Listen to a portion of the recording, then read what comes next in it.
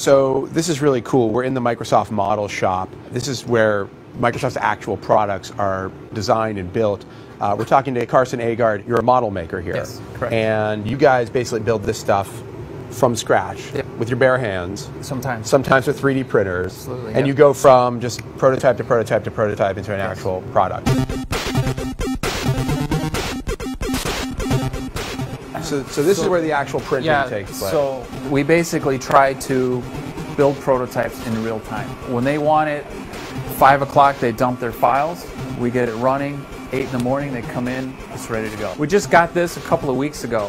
This is the one that prints multi-materials. There's 4 print heads, and each print head can be dedicated to 2 different materials, and they will mix, kind of like color. You know, you have RGB, and you'll mix different colors. What is the material that you put in here? What does it look like? It's a UV cured epoxy, so it's actually a liquid.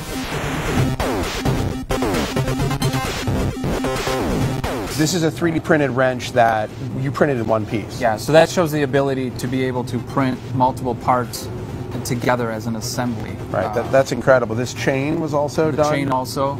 As a single? It's able to support, basically suspend parts in space. The support material traps it and holds it. When you remove the support material, they're free floating. So this was printed not in one piece, right? Not in one piece. We had some issues with a mouse in production, and we built a 4-up size one so they can actually see the physical movement of the device. Oh, like a click wheel. wheel. This is a very early concept. This so is like this? Yeah, so detented wheel. So wow, that's incredible. We grow it big so they can play with it and see all the little details. And you were saying, so you said this wrench took about 35 minutes to print. Probably about 35 minutes. You could do an entire mouse in how long does it take to do a mouse? About 3 hours. 3 hours. Yeah. And then you're starting to be able to use different materials. Yeah, there's a soft rubber compound with a harder plastic-like compound.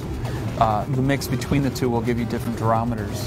You can then two-shot the parts. So this is kind of hard. You've got hard plastic here, and then you've got soft rubber bottoms. We're representing the side grips of a mouse. So you actually have a couple of mouse prototypes here. We should look at them. Yeah, so once they create all of the bosses and features inside, they're able to load components and do their testing.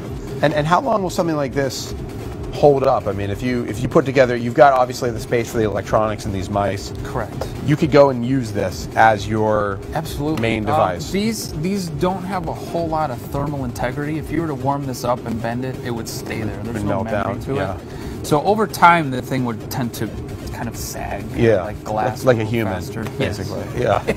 Yeah. We also do test fixtures.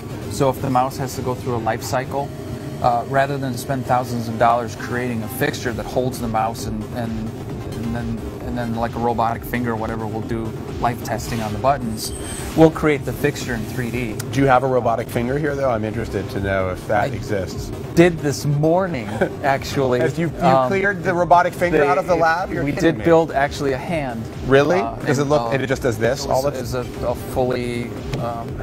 What is this clear Windows phone This was an device? example of when we first released Windows Phone. They didn't want to show the phone, they just wanted to show the cool menu interface. This is incredible. Now this makes me want a clear phone. Yeah. Are you guys working on anything like that? Did you say you probably took away all your clear phone prototypes? All the clear phones are hidden. This They're looks actually great. invisible. Yeah, So I don't know why I'm touching it like it's going to do something. See, it works. Why isn't this working? All right, thank you so much. This is really very cool. Thanks for taking us around. Absolutely. Appreciate it.